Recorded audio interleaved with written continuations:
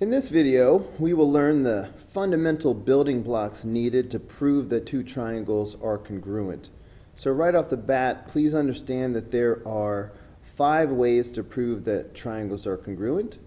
If we have 3 pairs of congruent sides, if we have 2 pairs of congruent sides and the angle in the middle, if we have 2 pairs of congruent angles and the side in the middle, if we have 2 pairs of congruent angles and the side that's not in the middle. And in addition to that, we have hypotenuse leg, which only applies to right triangles. Notice that in terms of putting together random combinations of sides and angles, the following 2 do not work. There is no side-side angle theorem, okay, so don't try to use that. And there is no angle-angle-angle congruence theorem, so do not try to use that either. So is there enough information here to determine that these 2 triangles are congruent? Well, in addition to what's already marked, we have a shared side PS. And this side will be congruent for both triangles by the reflexive property. So let's go ahead and mark that. Now I see that we have a side, an angle, and a side. We have 2 sides and the angle in the middle. So that is, in fact, side, angle, side congruence. And we can say that triangle PRS is congruent to triangle, let's see, PRS, so PQS. PQS, all right, the order matters.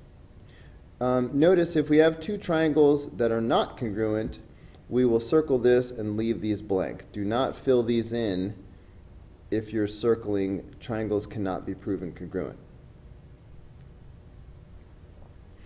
In problem number 2, in addition to what is already marked, we also know that these vertical angles are always going to be congruent. So I see that I have 2 angles and a side. And I'm also noticing that the side is not between the angles. So I'm going to write down 2 angles and a side, but I'm going to make sure that I don't put the side in between the angles. So this is angle, angle, side, not angle, side, angle. All right, so GHI, all right, will be congruent to triangle. Okay, G clearly corresponds with J. You can tell because of the way they're marked. H is blank, so that corresponds with K. And, you know, I corresponds with I. So there you go. All right, in addition to what is already marked, side LN is shared by both triangles, so that'll be congruent by the reflexive properties. That gives me 2 sides and an angle. So the question is this side, angle, side, which is good, or is this side, side, angle, which does not prove anything? And it's all about whether or not this angle is between the sides. And it is. If you look at these 2 sides, the angle is between the sides. If you look at these 2 sides, this angle is between the sides. So that makes this side, angle, side. Now, this is what many students will get wrong, is the congruent statement. So be careful. Looking at the top triangle, all right, we have the top triangle is angle LMN. Okay, you know what, maybe I should draw these separately just to make a point. Okay, so here you see triangle LMN in purple, and then you see triangle LON in red. And I've separated them to make it clear what I'm doing. So this is triangle LMN. All right, it's a little bit off screen. And this is triangle LON.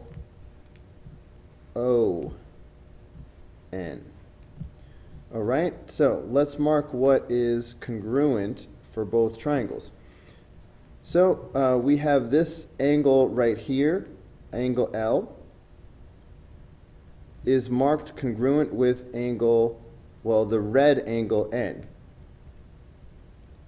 Okay, so notice angle L is not congruent to angle L.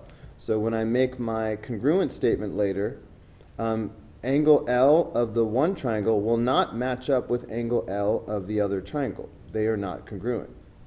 All right. All right. We also have segment LM marked congruent to ON. So those are going to be congruent. Okay? So, now, in terms of what corresponds to what. So notice that in the first triangle, angle L corresponds with angle N in the second triangle. So when I make my second triangle listed in the congruent statement, where angle L is, I'm going to put angle N, because those are corresponding. All right? And then, of course, angle M corresponds with angle O. So I'm going to put that next. All right? That's probably pretty obvious. And then that just leaves, so we did N and O, so that leaves angle L. So angle L is actually going to correspond with angle N. Okay, so it's time for angle L, N-O-L. So a lot of students would have written that backwards. Sometimes if you draw the triangle separately, it makes it easier to see that L does not correspond to L. N does not correspond to N. Okay, L corresponds to N, and N corresponds to L. All right, for number 4, we're given that AB is congruent to DB. So AB is congruent to DB. And we are given that BC bisects angle ABD. To bisect means to cut in half. So here's angle ABD.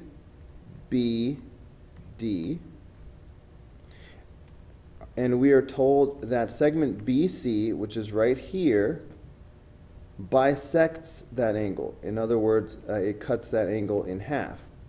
So if that's true, then that means that this side is going to be congruent to that side. So we can go ahead and mark that. In addition to those two angles, we can also mark the shared side as being congruent in both triangles. So I see that I have a side, an angle, and a side. The angle is between the two sides, so that makes this side, angle, side. Okay, and this time, angle B does correspond with angle B for both triangles. You can tell because of the way they're marked. So triangle ABC, all right, that's ABC, will correspond to triangle DBC. All right, triangle DBC.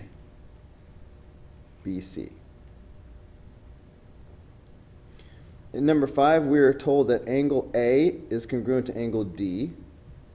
All right, so angle A is congruent to angle D. And we are told that BA is parallel to DC. Now, please be careful. These sides are parallel. They are not congruent. So a lot of students, as soon as I put a mark on here like this, all right, this little triangle means that this is parallel to this. All right, now when it's time to decide that the triangles are congruent, these marks do not mean these sides are congruent. So when I'm talking about side angle side or something like that, I cannot count these marks as one of the S's. However, parallel sides lead to congruent angles. All right, they don't give you congruent sides, they lead to congruent angles. Sometimes parallel sides form part of a Z. So for example, can you see that I could draw a Z like this? You know what, is there a better Z that I can draw? No. So I know this is a backwards Z, but it still counts. Okay?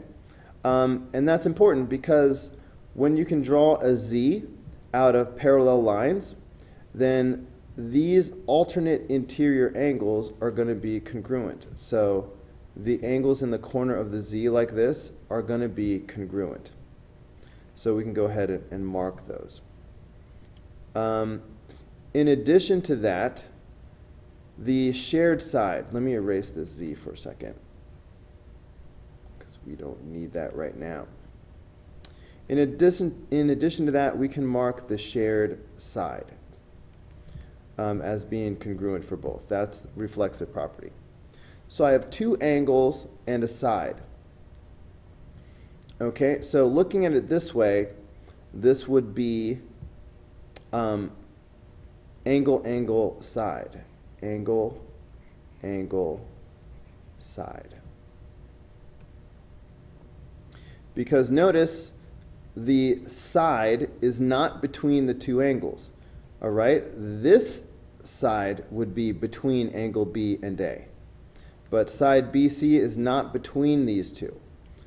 So that's why I chose the method that involves two angles and the side that's like off to the side. It's not between, this S is not between the two A's.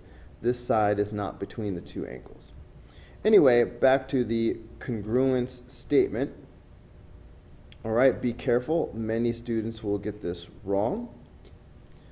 Okay, triangle ABC, that's the top triangle. So angle A clearly corresponds with angle D. Most students will get that right. It's the next one that students mess up. Many students will think that angle B of the top triangle will automatically correspond to angle B in the lower triangle. But that's not true. Look at the markings. In the top triangle, angle B has a double mark. In the bottom triangle, it's angle C that has a double mark. All right, so angle B actually corresponds to angle C. All right, so now I've got DC, that leaves angle B.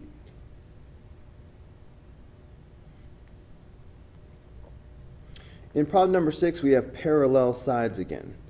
Do parallel sides lead to congruent segments, congruent sides, or do they lead to congruent angles?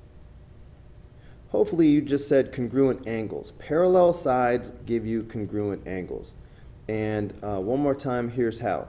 We're told that BD is parallel to AC.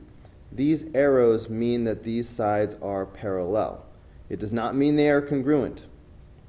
But because they are parallel, I'm going to use them to draw the letter Z. Well, I guess it'll look more like an N because it's on its side. Either way, if you look at the corners of this Z or N, whatever you want to call it, all right, these corners are alternate interior angles, and they will be congruent. So go ahead and mark those. All right, now I'm just going to erase the Z to get it out of my face. We can also mark the shared side because of the reflexive property. BC is congruent to BC. And we are further given that angle A and D are right angles. All right, so angle A and angle D are right angles, which automatically makes those congruent as well. So that is enough information to prove that these triangles are congruent because we have two pairs of congruent angles and a pair of congruent sides. Angle, angle, side. I'm going to call it angle, angle, side, and not angle, side, angle, because it's all about, is the side between the angles? No, this is the side that's between these two angles, and that's not marked. So I have two angles, and then I have the side that's not between. So I put the two A's, and then I put the S not between. All right? If it was AC that was congruent, then it would be angle, side, angle. All right, but not today. Anyway, the congruent statement. So triangle ABC is congruent to triangle what? Clearly A corresponds with D. What about B? Again, be careful. Angle B of the top triangle corresponds with angle C of the bottom triangle. Okay? Because clearly, angle C of the top triangle is marked congruent with angle B of the bottom triangle. All right, so again, don't think that B is going to automatically correspond with B. In this case, it does not. Number 7, C is the midpoint of BE. All right, here's BE. So if C is the midpoint, that means that EC is congruent to CB. So we can go ahead and mark those. Here comes parallel again. While I'm marking these, do parallel lines give you congruent sides or congruent angles? Hopefully you shouted out, congruent angles, not congruent sides. So yeah, these arrows mean that these are parallel. They are not necessarily congruent. However, parallel sides lead you to congruent angles because in situations like this, you can draw a letter Z using the parallel sides. So I'm going to start by tracing my parallel sides, and then I'm going to draw a Z. Okay, so because of that, the corners of the Z are alternate interior angles, which will be congruent when the lines are parallel. So I can mark those. Okay, in addition to that, I also have vertical angles. So I'm going to erase this Z for now. And I have my vertical angles, which are also congruent. So that is enough to prove that these two triangles are congruent by angle, angle, side, two angles, and the side that's not between. So that is angle, angle, side. And triangle ABC, let's see, ABC is going to be congruent to triangle DEC.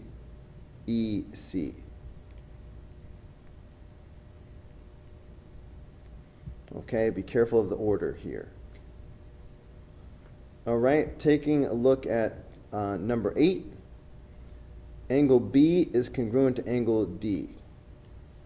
So let's mark that. So angle B is congruent to angle D. A is the midpoint of CE. So here's CE. If A is the midpoint, that means that CA is congruent to AE. Okay, here come those parallel sides again. All right, one more time. When I have parallel sides, does that mean that the sides are congruent? No. Parallel sides lead to congruent angles. Now this one's a little bit different than the ones we've done so far because this time I'm not going to have, in the previous problems I drew the letter Z or the letter N to identify the congruent angles that are created by parallel lines. But this time, if you stretch your mind, you're looking for the letter F. Okay, because if I can make a sort of an F out of these, then I will have corresponding angles. When I made the Z, those were alternate interior angles, which are congruent. But corresponding angles are also congruent. And so if you start by tracing the parallel lines, and then if you can find a line in the picture that connects those parallel lines, then that's the F. Okay, I know you have to use your imagination. All right, but I mean, here's the idea. This is supposed to be sort of like an upside down F. Okay, like that. All right, can you see the F? Anyway, the corners of the F are corresponding angles. And when the lines are parallel, these will be congruent. So I can go ahead and mark these. Okay, so once again I have two angles and then a side that is not between them. So once again that is going to be angle, angle, side. So triangle ABC is congruent to triangle, let's see, ABC. So that's going to be EDA.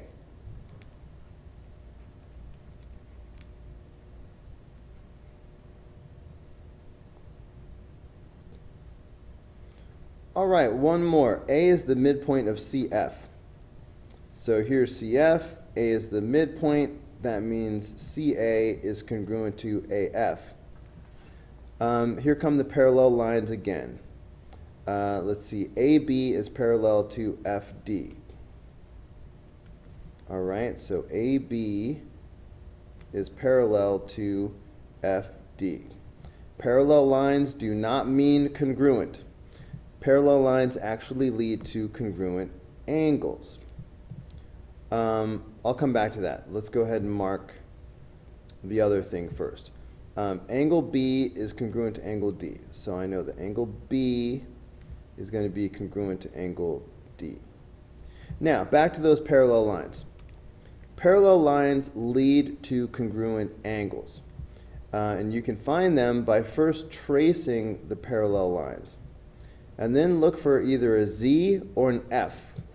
If you can draw a Z out of it, you will have some alternate interior angles.